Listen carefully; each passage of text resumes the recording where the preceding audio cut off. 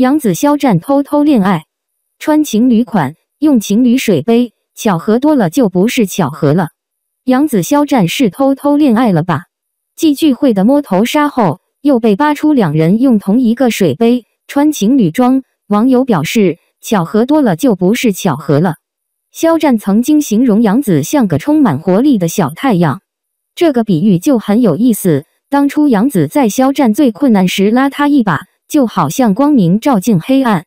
网友发现，杨紫肖战在元旦晒出的照片居然是情侣装，明明是6宫格，杨紫却只晒5张图，加上肖战晒的一张，正好凑6宫格。网友表示，你穿上身，我穿下身，正好一身，谐音一生。两人真的没有在一起吗？肖战和杨紫确实般配，肖战真是好福气。杨紫不仅事业红红火火，人也越来越美，身段苗条不失有料。很多人好奇她是如何做到。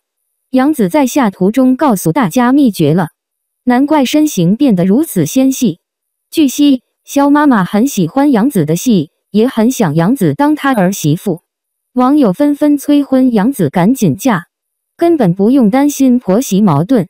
你觉得他们两人有没有在一起呢？